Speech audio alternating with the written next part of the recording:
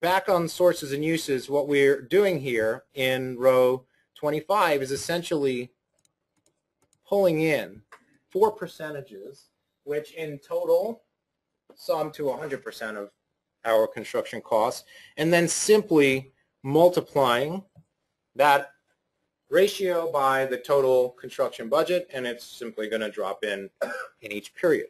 Okay, so this is the how much portion of the question. The second piece is the when.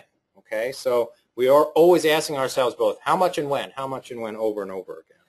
So how do we get this formula to work for us?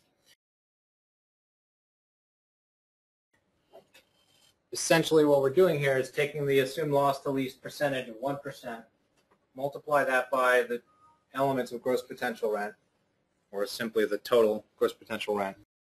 And then what we wanted to do was provide a timing trigger such that this didn't appear prematurely.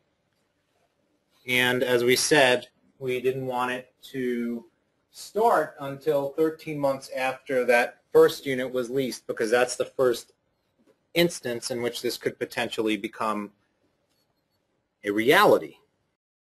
So we said times if the current month number is less than or equal to first C of O plus 13 months, then return a 0. So when we take an expression and multiply it by 0, it simply wipes it out, prevents it from flowing through.